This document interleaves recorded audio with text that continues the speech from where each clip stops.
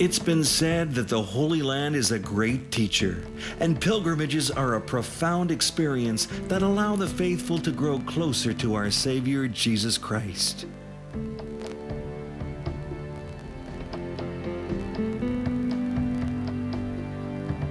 St. Augustine reminds us that Christ does not stand at a distance. Rather, he waits for us and even takes the initiative by coming to meet us on the road.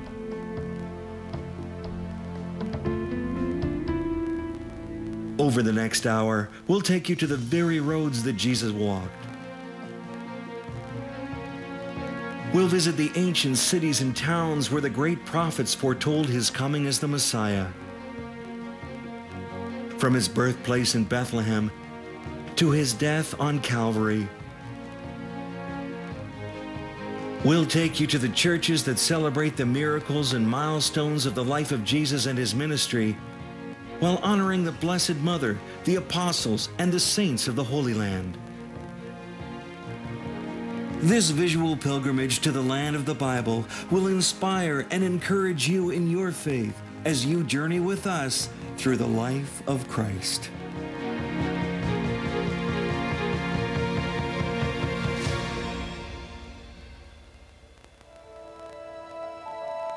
St. John Paul II once said, "It's absolutely essential that we focus on the Jewishness of Jesus and the Jewish roots of Christianity," because he said, Jesus is not a meteorite who falls out of the clear blue sky.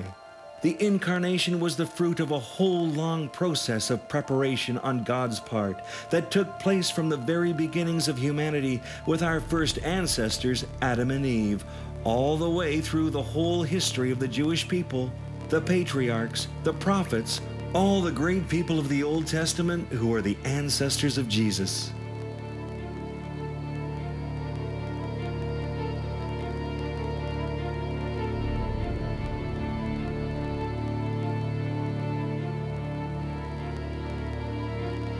Just outside the towering walls of the Old City in Jerusalem is an excavation of an ancient site known as the City of David, the King's Valley.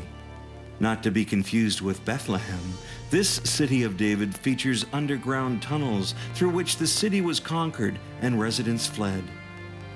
Pilgrims can walk in illuminated darkness through the water of Hezekiah's tunnel, where water has flowed since the time of the prophets. It is said that many kings were coronated here.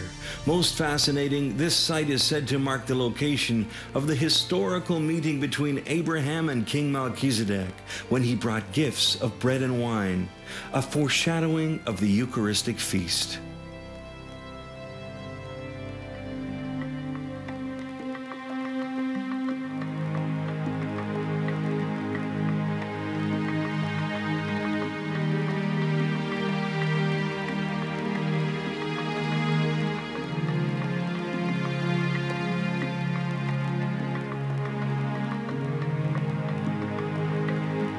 High atop the Mount of Olives, pilgrims travel underground to visit the tomb of the prophets to recall those who foretold the Savior's coming. Specifically, it is said to contain the burial sites of Haggai, Zechariah, and Malachi.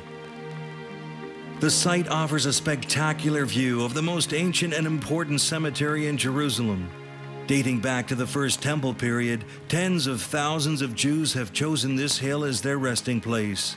For the Jewish people, it is considered a prime burial location, as they believe the resurrection of the dead will begin here when the Messiah appears.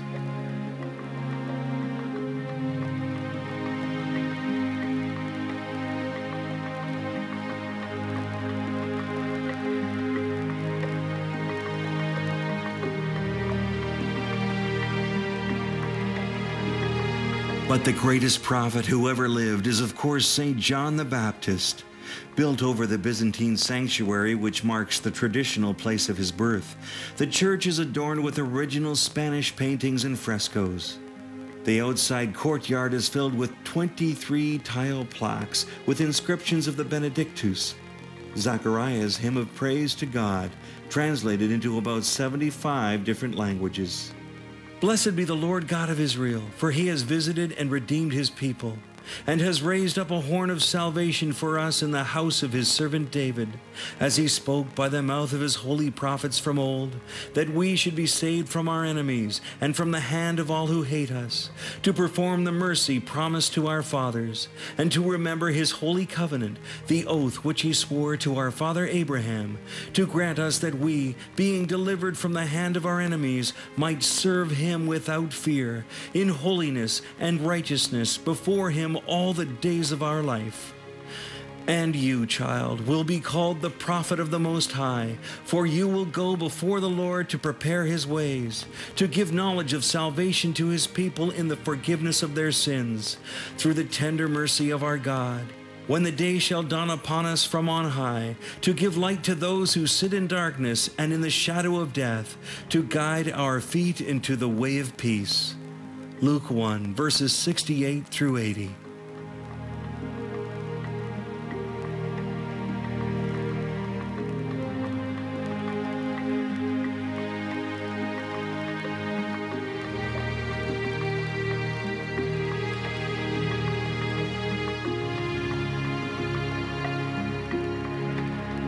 According to one Jewish tradition, the Church of St. Anne in Jerusalem is built over the home of Jesus' grandparents, Joachim and Anne, and the birthplace of the Virgin Mary.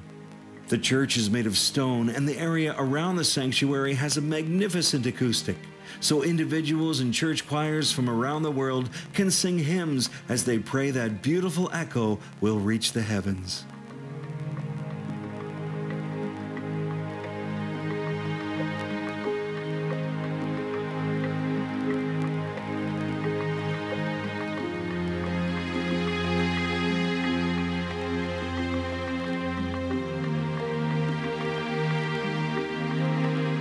While the Church of the Annunciation in Nazareth is one of the most ancient sites in the Holy Land, it is also one of the newest churches built in the 1960s.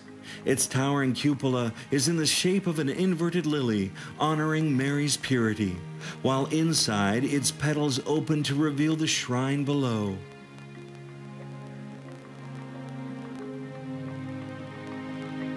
Along the outside courtyard and walls of the basilica hang dozens of works depicting Mary as Mother of God. There's a beautiful mosaic hanging behind the altar of the Church of the Annunciation, which shows Jesus sending out the apostles and then the history of the church down through the centuries. The lower level of the church enshrines a sunken grotto that contains the traditional cave home of the Virgin Mary. Inside the cave stands an altar with the Latin inscription, Hic Caro Factum Est. Here the Word was made flesh.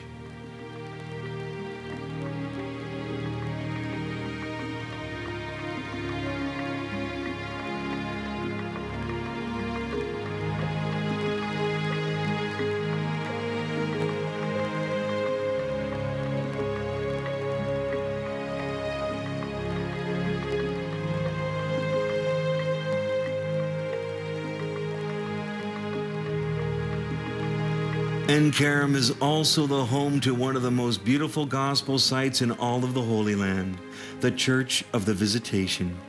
Believed to be the site of Zechariah and Elizabeth's summer dwelling, Scripture tells us that Mary came here to visit her cousin while she was pregnant with Jesus. Mary's Canticle of Praise, the Magnificat, is translated into some 50 languages and seen on ceramic plaques adorning the outside of the church.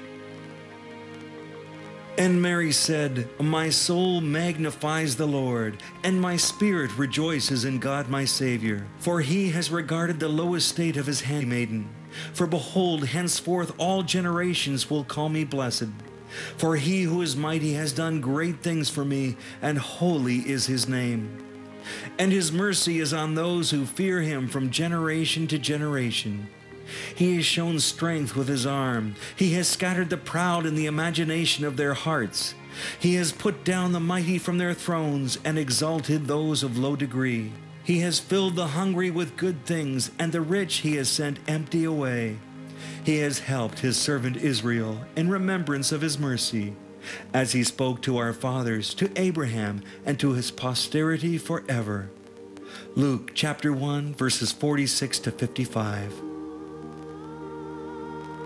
The lower chapel takes us through the passage that leads to an old well. An ancient tradition asserts that a spring joyfully burst out of the rock here when Mary greeted Elizabeth. Set in one of the walls of the church is the Stone of Hiding. Tradition tells us that during Herod's massacre of the innocents, a stone opened to provide a hiding place for the baby John.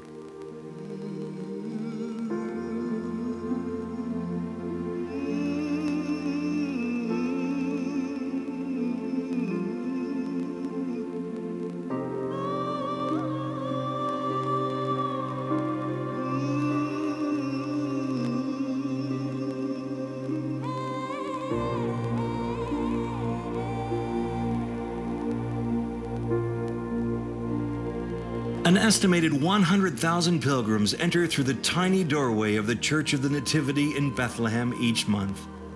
The door was lowered to 1.2 meters around the year 1500 to stop looters from vandalizing the sacred site, which was built over the cave venerated as the birthplace of Christ. This, the oldest complete church in the Christian world, was built by Emperor Justinian in the 6th century, but originally constructed by Constantine the Great in 339. A trap door in the floor allows a glimpse of the mosaic floor from that time. The church has no pews and is rather dark and cool. Icons and lamps adorn the Greek Orthodox sanctuary, with Armenian Orthodox and Roman Catholic places of worship close by.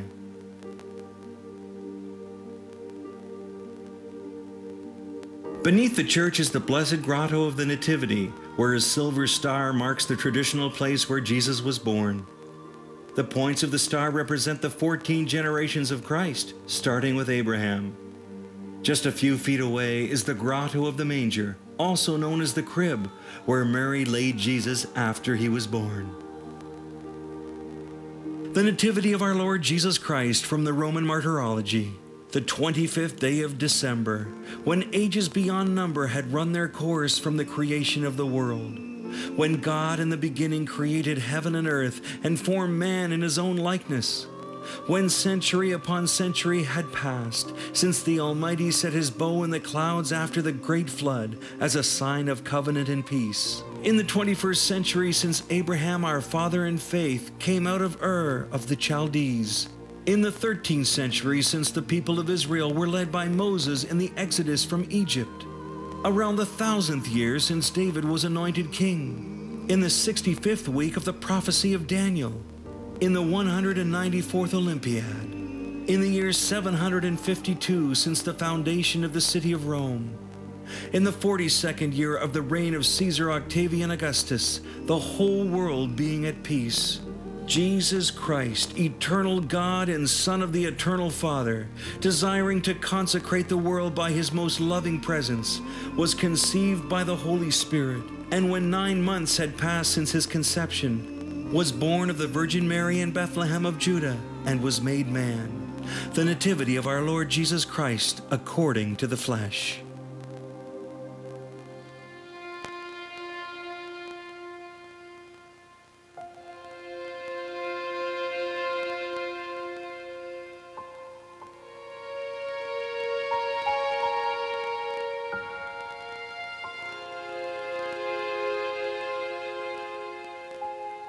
Adjacent to the Church of the Nativity is the Church of St. Catherine, said to be built on the site of Christ's appearance to St. Catherine of Alexandria and his prediction of her martyrdom. Stairs lead to more caves and rock cuttings underneath the Church of the Nativity, the Chapel of St. Joseph. It was here that the angel of the Lord appeared to Joseph in a dream and told him to take the child and his mother and flee to Egypt. Close by is the chapel and tomb of the Holy Innocents, the burial place of the infants killed by King Herod in his attempt to eliminate the newborn King of the Jews. But the Church of St. Catherine is most widely known as the entrance to St. Jerome's cave, the place where he spent some 30 years translating the Bible from Hebrew and Greek into Latin, or the Vulgate, which became the authoritative version for centuries after.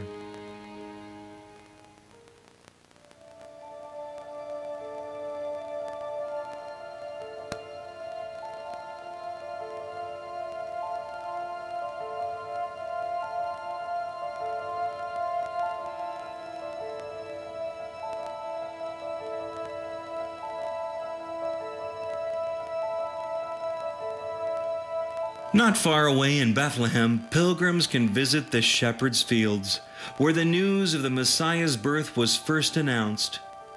Shepherds during the times of the Bible were often a despised people, yet some of the greatest figures in Scripture are shepherds. Abraham, Moses, and David were all shepherds and drew from their experiences of tending flock to lead God's chosen people. God also used the image of the shepherd and the sheep to communicate his love in a way that they would understand. And most significantly, the Word of God reveals Jesus of Nazareth as the Good Shepherd, showing the Savior as both a humble servant and also a leader. This image of a shepherd would have special meaning and understanding to many during this time, but especially for those on the fringes of society who were desperate for the hope found in his message of good news.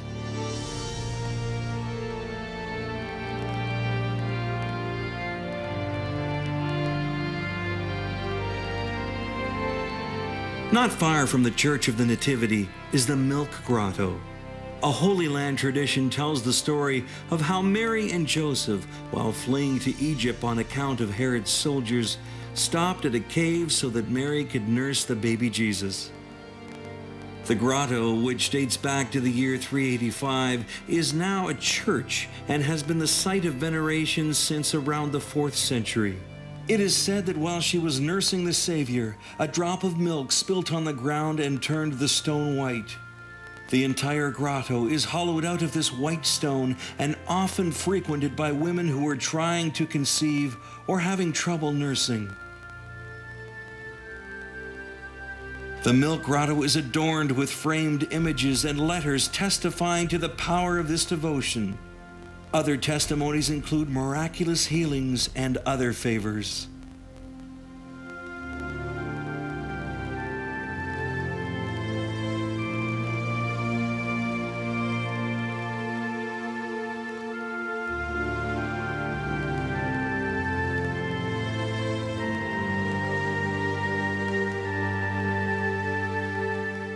Six weeks after the birth of Jesus, the Holy Family journeyed from Bethlehem to Jerusalem for the ceremony of the presentation.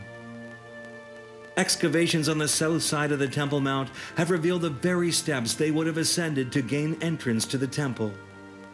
Later, as a 12-year-old boy, he would walk these same steps on his own before Mary and Joseph found him in the temple, and again during his ministry as an adult. The steps, noticeably uneven, were carved that way in order to get people to slow down as they came to worship.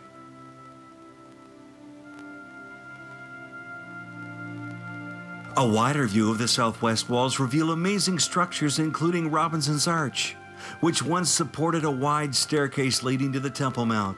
Also unearthed was a building with shops, ritual baths, and a paved street with evidence of the destruction of Jerusalem in 70 AD.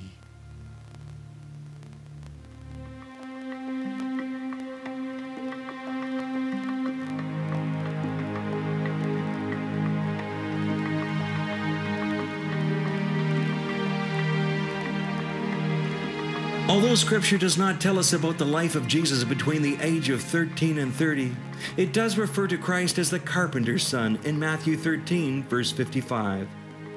There is little doubt that the Son of God learned his craft and much wisdom from this holy and chaste man. The Church of St. Joseph in Nazareth is believed to have been built over the home of the Holy Family and the carpentry shop of Jesus' foster father, Joseph. The church has a number of gorgeous stained glass depictions and paintings, including the death of Joseph in the arms of Jesus and Mary. Beside the Church of the Annunciation in Nazareth is an excavated home and village from the time of Christ, the kind that Jesus would have grown up in.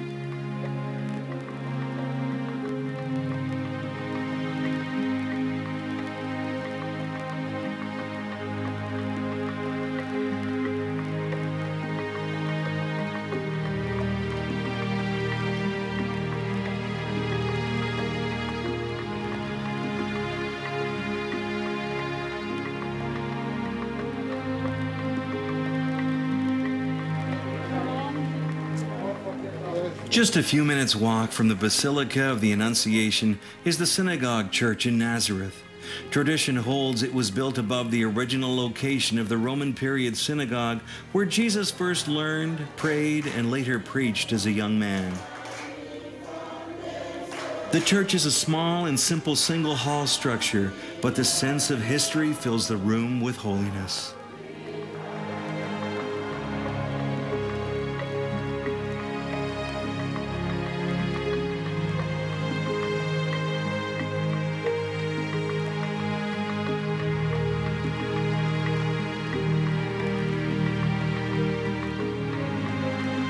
While the actual place where Christ was baptized by John is uncertain, we know from the Bible that it was indeed the River Jordan.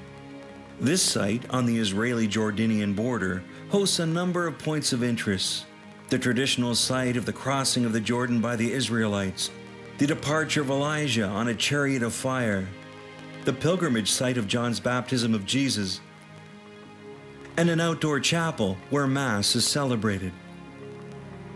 On the Jordan side of the river, one can see the towering Greek Orthodox Church and the Jordanian mountains where Moses remained to die before the crossing of the returning Israelites to the Holy Land.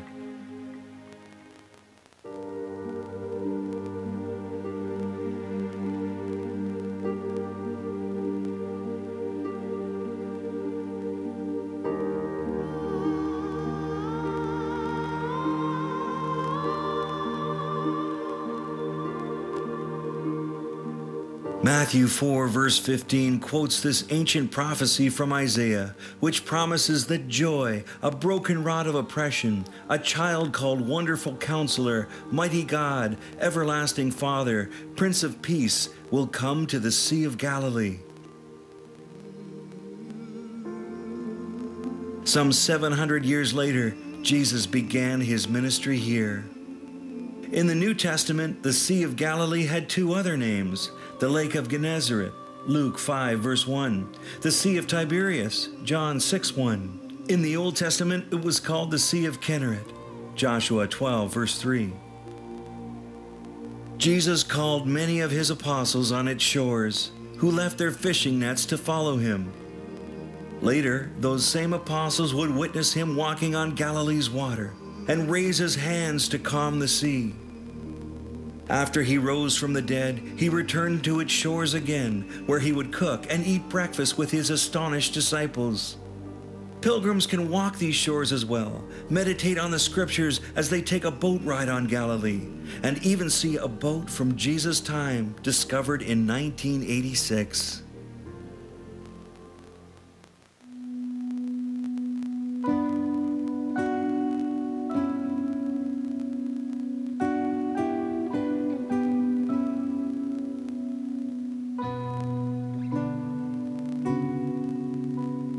Overlooking the Sea of Galilee is the Mount of Beatitudes, where Jesus gave his most famous discourse.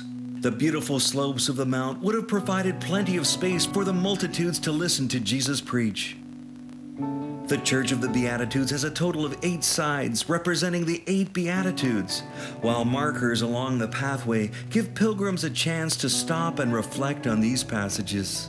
Seeing the crowds, he went up on the mountain, and when he sat down, his disciples came to him. And he opened his mouth and taught them, saying, "Blessed are the poor in spirit, for theirs is the kingdom of heaven. Blessed are those who mourn, for they shall be comforted. Blessed are the meek, for they shall inherit the earth. Blessed are those who hunger and thirst for righteousness, for they shall be satisfied. Blessed are the merciful, for they shall obtain mercy. Blessed are the pure in heart, for they shall see God. Blessed are the peacemakers, for they shall be called sons of God. Blessed are those who are persecuted for righteousness' sake, for theirs is the kingdom of heaven. Blessed are you when men revile you and persecute you and utter all kinds of evil against you falsely on my account. Rejoice and be glad, for your reward is great in heaven. For so men persecuted the prophets who were before you." Matthew chapter 5, verses 1 to 12.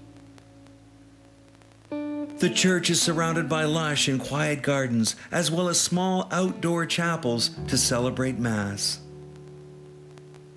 The great Holy Land scholar Murphy O'Connor speaks about the view from the Mount.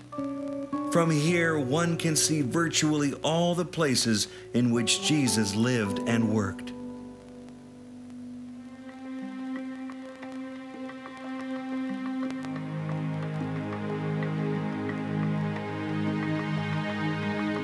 Capernaum, located on the northwest coast of the Sea of Galilee. This was the hometown of Peter and his brother Andrew, James, John, and Matthew the tax collector. It also became the center of Jesus' ministry. Not far from the gates of this most famous pilgrimage destination is the traditional home of Peter, now protected by an ultra-modern church elevated by 8 pillars. Inside the church, one can look down on the original excavated home of Peter and his family, a dwelling where Jesus would have spent a great deal of time. Biblical scholars believe that Jesus would have cured Peter's mother-in-law in this home, and where he cured the paralytic who was lowered from the ceiling. The Bible says that when people knew Jesus was in town, they would bring him their poor, their sick, and the possessed to be healed. As centuries passed, many more churches would be built around this holy site. Only a few hundred feet away is one of the best preserved synagogues, whose foundations dates back to the 2nd century. And underneath that, more foundations that are most likely the synagogue that Jesus would have known during his lifetime. All around the synagogue there lay the ruins of small houses of the people, mostly fishermen who would have lived in Capernaum. Because it was a poor fishing village right on the shores of the Sea of Galilee, we get a sense of how small and how simple these houses were. They would have been people who suffered tremendously under the Roman occupation and heard Jesus' message with great enthusiasm. They would become his first disciples and followers.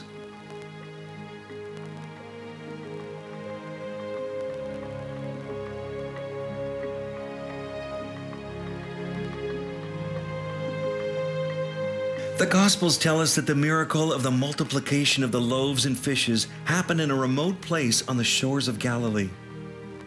When it was evening, the disciples came to him and said, "This is a lonely place, and the day is now over. Send the crowds away to go into the villages and buy food for themselves." Jesus said, "They need not go away. You give them something to eat." They said to him, "We have only 5 loaves here and 2 fish." And he said, "Bring them here to me."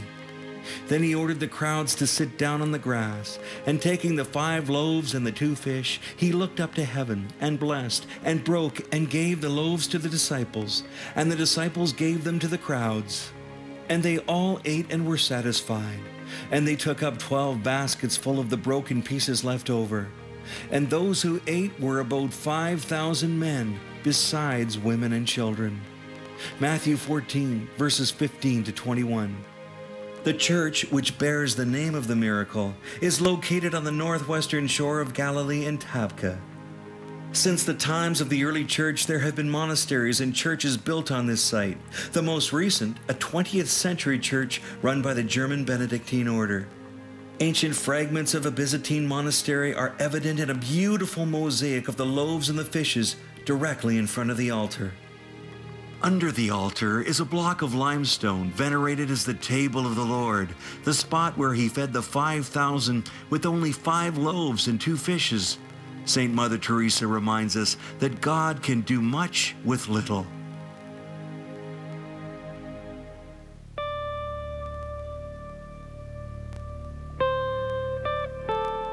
Beside the Church of St. Anne in Jerusalem is the Bethesda Pool, whose waters were believed to have a curative power. People came there in large numbers in hopes of being healed. There was a Jewish tradition that at certain times of the day, an angel would come and stir up the water, and that the first person to be plunged into the water would be healed.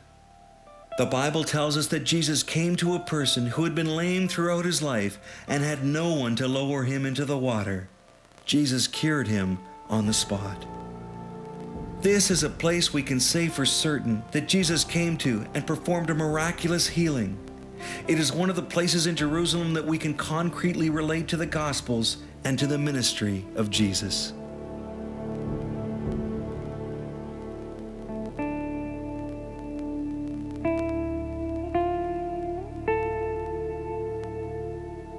Recent excavations in the City of David area of Jerusalem have uncovered what may be the very pool where Jesus performed the miracle of curing a man blind from birth.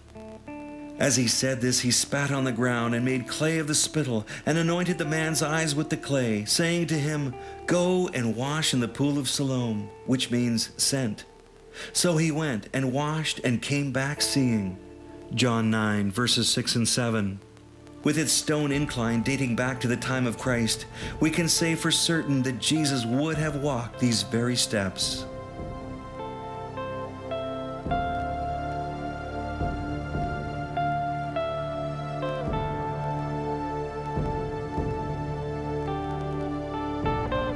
In the ancient city of Magdala, on the shores of the Sea of Galilee, Duc in Altum is considered one of the most unique spiritual centers in the Holy Land.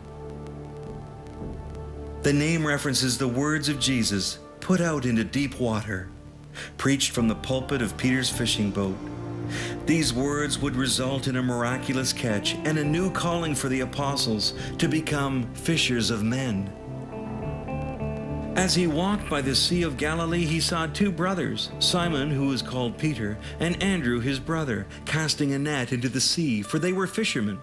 And he said to them, "Follow me, and I will make you fishers of men." Matthew 4, verses 18 and 19. Just through the doors of this ultra-modern site is the Women's Atrium, honoring the women of the Bible. Magdala is the hometown of Mary Magdalene, one of the many women who supported Jesus with their own means. Surrounding the Women's Atrium are 4 mosaic chapels illustrating events from the public life of Jesus. Jesus walking on water while saving Peter from drowning. Christ calling his apostles on the shores of the Sea of Galilee. Mary Magdalene, the first to see the resurrected Christ. And the daughter of Jairus, the only woman whom Jesus raised from the dead. On the lower level, pilgrims can visit the Encounter Chapel, honoring the miraculous encounter between Jesus and the hemorrhaging woman, who touched his cloak and was healed instantly. The chapel features a first-century floor of Magdala.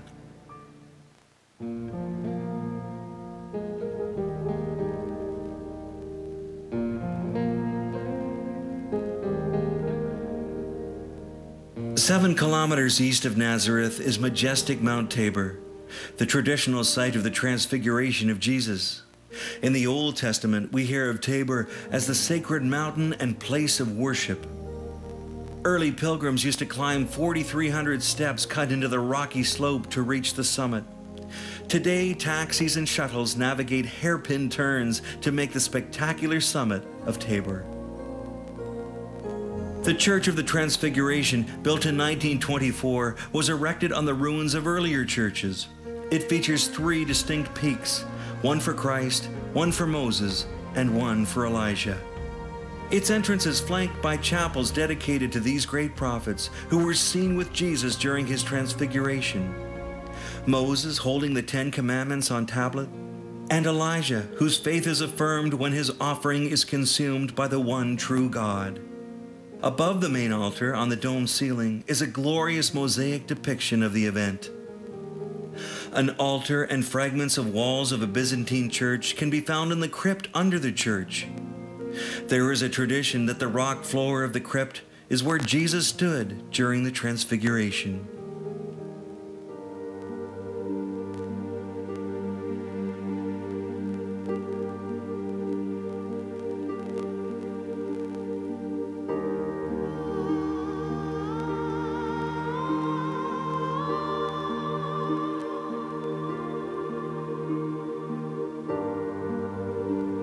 Over the tomb of David on Mount Zion in Jerusalem is a second-story room commemorating the place where Jesus shared the Last Supper with his disciples.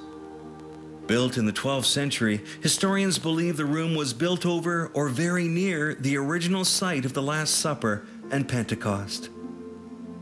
Now as they were eating, Jesus took bread and blessed and broke it, and gave it to the disciples and said, "Take, eat, this is my body." And he took a cup, and when he had given thanks, he gave it to them, saying, "Drink of it, all of you, for this is my blood of the covenant, which is poured out for many for the forgiveness of sins. I tell you that I shall not drink again of this fruit of the vine until that day when I drink it new with you in my Father's kingdom." And when they had sung a hymn, they went out to the Mount of Olives. Matthew 26, verses 26 to 30.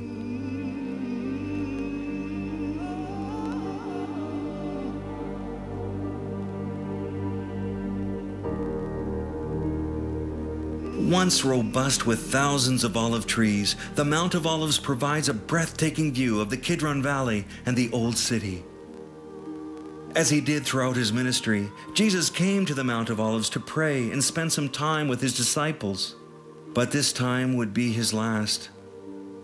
Just a few days earlier, Jesus went down this mount on his triumphant entry into Jerusalem, our Palm Sunday, through the Golden Gate, or Gate of Mercy, which was sealed shut by the Ottomans in 1541. According to Jewish tradition, the Shekinah, or divine presence, used to appear through the eastern gate and will appear again when the Anointed One, or Messiah, comes. Ezekiel 44, verses 1 to 3. It is for this reason that the Mount of Olives is the location of thousands of tombs and is the most ancient cemetery in the Holy Land. For the Jewish people, their belief is that the resurrection of the dead will begin on the Mount of Olives. While the Mount of Olives is a place that speaks of death, it is also a place that speaks of hope and the biblical promise of new life and resurrection. At least twice on the night before he was crucified, Jesus would have walked through the Kidron Valley on Passover night when he would have seen these tombs very clearly. It is likely he would have reflected on his own impending passion and death, but also God's promise to raise up his people to new life at the end of time, which he knew he had come to inaugurate. The Mount of Olives is a very fitting backdrop for some of the key events of the Passion.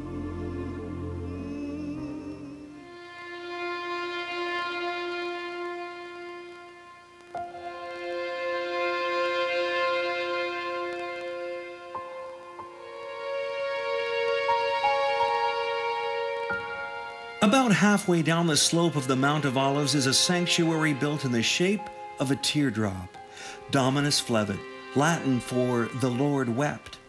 The Gospels say that as Jesus came over the crest of the hill, he saw Jerusalem before him for the last time. He wept over it because it had not recognized the moment of its visitation. Although this site has been venerated from the time of the Crusades, the current church was built in the 1950s. During construction of the sanctuary, archaeologists uncovered artifacts dating back to the Canaanite period, as well as tombs from the Second Temple and Byzantine eras.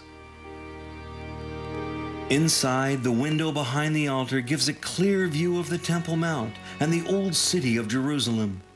Jesus would have viewed a similar vista and wept over its coming destruction. "O Jerusalem, Jerusalem, killing the prophets and stoning those who are sent to you." Matthew 23, verse 37. In the church, you can see a beautiful mosaic of a mother hen, referencing the passage where Jesus longed to gather the children of Jerusalem as a hen gathers her brood under her wings, but they did not accept him.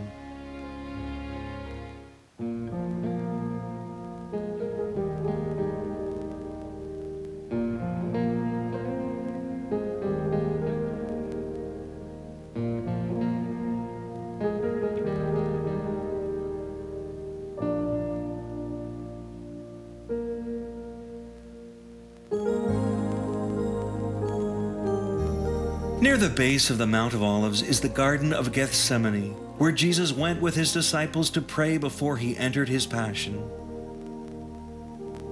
Behind the iron fence, pilgrims can walk through 1,200 square meters of garden adorning 8 ancient olive trees.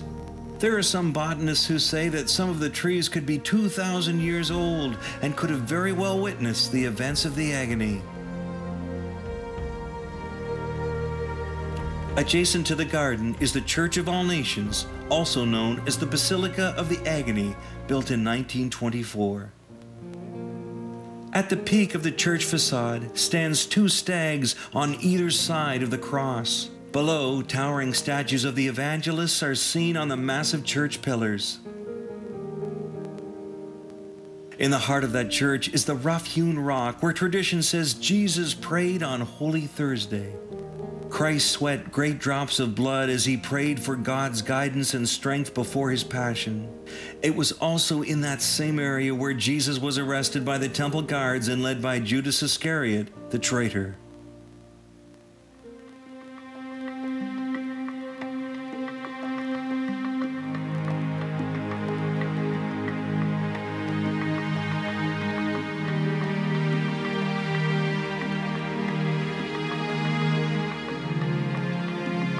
From Jesus' arrest on the Mount of Olives, we move inside the Old City Jerusalem to the Via Dolorosa, or Way of Sorrows, where Jesus' passion, death, and resurrection are marked by 14 stations. Scholars agree this is unlikely the actual route of Jesus' path to Calvary. However, this traditional walk has been traveled for centuries.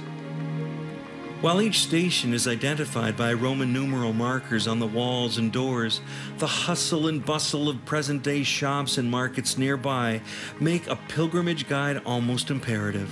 In all this busyness, one realizes that just like in the time of Christ, he still needs to be sought out with our whole hearts.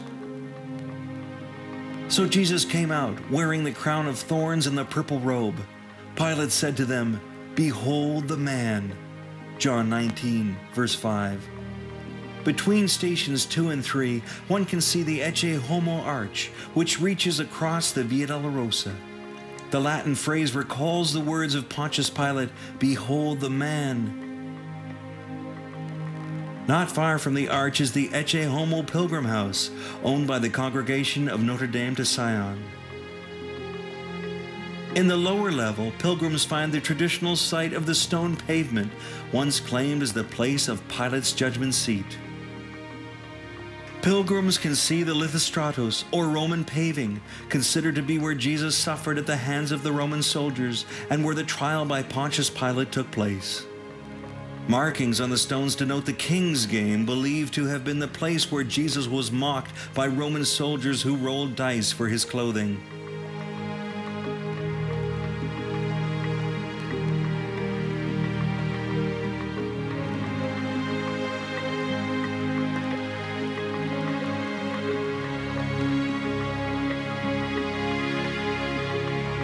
Next to the Franciscan Study Center of the Custody of the Holy Land are two chapels commemorating the flagellation and condemnation of Christ. Tradition tells us that this is the site where Jesus was flogged by Roman soldiers after he was condemned to death. A small chapel at the third station depicts Jesus falling for the first time. At station number 4, we recall the sorrowful meeting between Jesus and our Blessed Mother. A small Franciscan church established in 1229 marks the 5th station, where Simon the Cyrenian assisted Jesus with the cross. And as they led him away, they seized one Simon of Cyrene, who was coming in from the country, and laid on him the cross to carry it behind Jesus. Luke 23, verse 26. The Via Dolorosa continues to commemorate Veronica wiping the face of Jesus, the second and third fall of Christ, and the consolation of the women of Jerusalem. But Jesus, turning to them, said, "Daughters of Jerusalem, do not weep for me, but weep for yourselves and for your children." Luke 23, verse 28. The remaining stations of the cross are located further down the Via Dolorosa, at one of the very first churches built by Emperor Constantine, which still stands today.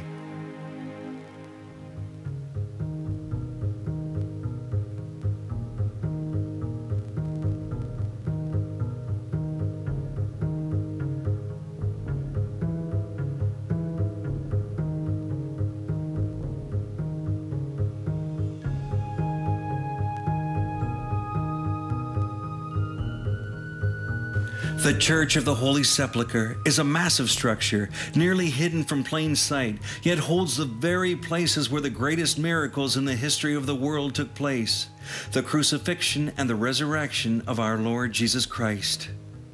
The outside courtyard marks the place where Christ was stripped of his garments. Entrance to a small chapel, the Chapel of the Franks, is seen here.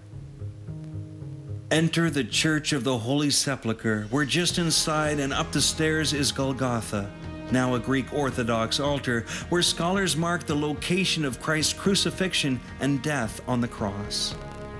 Underneath the altar, pilgrims can kiss the spot where the holy cross of Christ stood. To the right of the altar is a statue of Mary, Our Lady of Sorrows, commemorating her sharing in Christ's passion, and another altar belonging to the Catholic Church, where Mass is celebrated under a breathtaking mosaic of Our Lady and Christ crucified.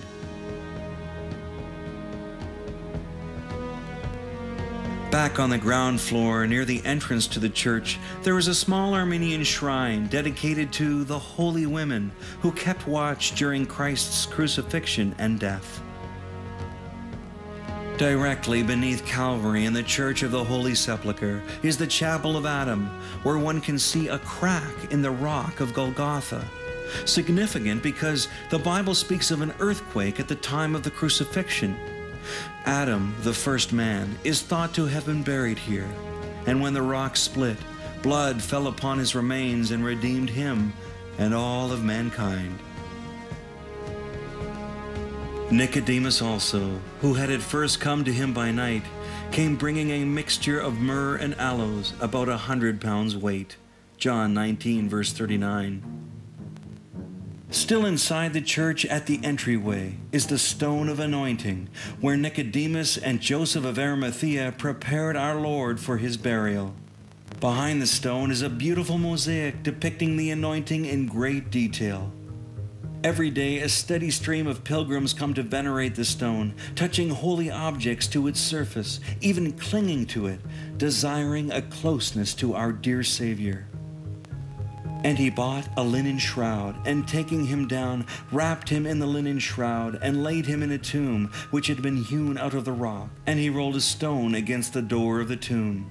Mark 15, verse 46.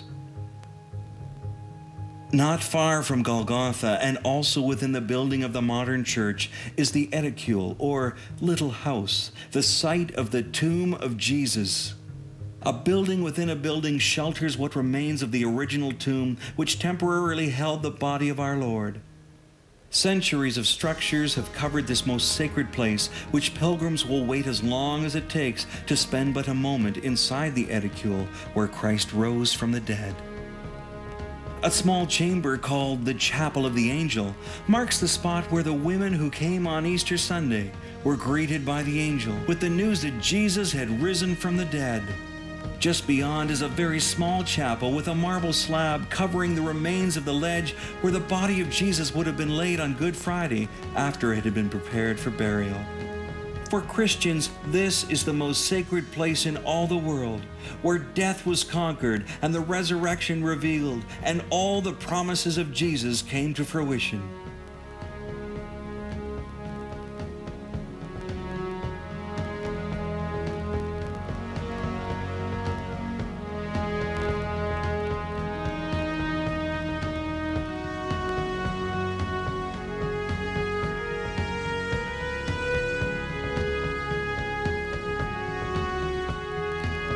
The Bible tells us that Jesus would appear to his followers many times after his resurrection, including the upper room, on the road to Emmaus, and by the Sea of Galilee.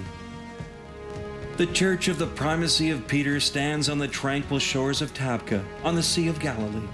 It is on these shores that the resurrected Christ appeared to the apostles, although they did not recognize him. After a night of catching nothing, Jesus tells the fishermen disciples to cast their net on the right side of the boat. They could hardly contain the catch. Scripture tells us that Christ cooked them breakfast on the shore. Inside the church, pilgrims can see and touch a large rock built into the floor. This is the traditional place where Jesus prepared breakfast, Mensa Christi, or the table of the Lord. At that same breakfast, Peter would come to terms with his 3 denials, as Jesus asked him 3 times, "Peter, son of John, do you love me more than these others?" It was after this that Jesus again commissioned him to become chief shepherd of the church.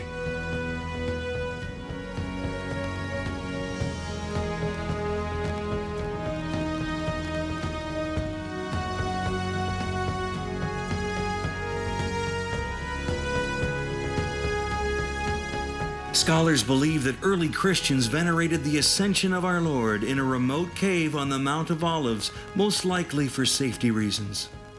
While the actual location of the ascension of Jesus is unknown, there is a small chapel atop the Mount of Olives which dates back to the time of the Crusades.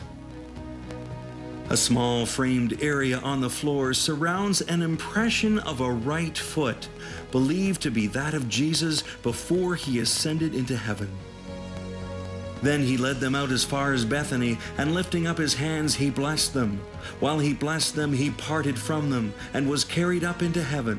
And they returned to Jerusalem with great joy, and were continually in the temple, blessing God. Luke 24, verses 50 to 53.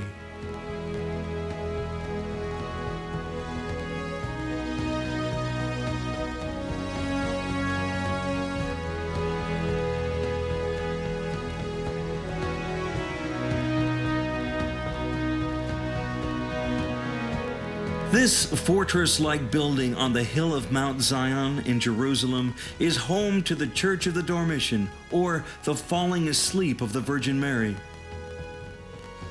In 1950, when Pope Pius XII declared the Assumption of Mary to be a dogma of the faith, he said that at the end of Mary's earthly life, she was taken up into heaven. While there is no mention of Mary dying in the official teachings, the Church speaks of her as simply falling asleep. She, the sinless one, the mother of the Messiah, would not be subject to the law of death. Rather, her spirit was taken up, body and soul, into heaven. The dome of the church is a magnificent Byzantine icon of Jesus and Mary as Mother of God. The church has a number of side altars reflecting how Mary is understood in various different cultures and countries. A magnificent mosaic floor that includes the names of all the 12 apostles, the 12 months of the year, and the seasons of the zodiac, to show that Jesus is the center of all time and should be the center of our lives. Her immaculate body was placed here in this renowned and all-glorious tomb, from whence after 3 days it was taken up into the heavenly mansion. St. John Damascene. In the lower level of the church, pilgrims can visit the crypt and venerate a beautiful ivory and cherry wood statue which depicts the Virgin Mary asleep, awaiting her glorious assumption into heaven, where she would meet her Son again. And this is our hope as Christians, that we will one day meet our Lord and Savior, and He will say to us, "Well done, my good and faithful servant." But until that time, we have the great gift of the earthly pilgrimage to the Holy Land, the awesome experience of walking the streets that Jesus and His disciples walked, visiting the sites of His miracles, and venerating the relics and icons of His passion, death, and resurrection.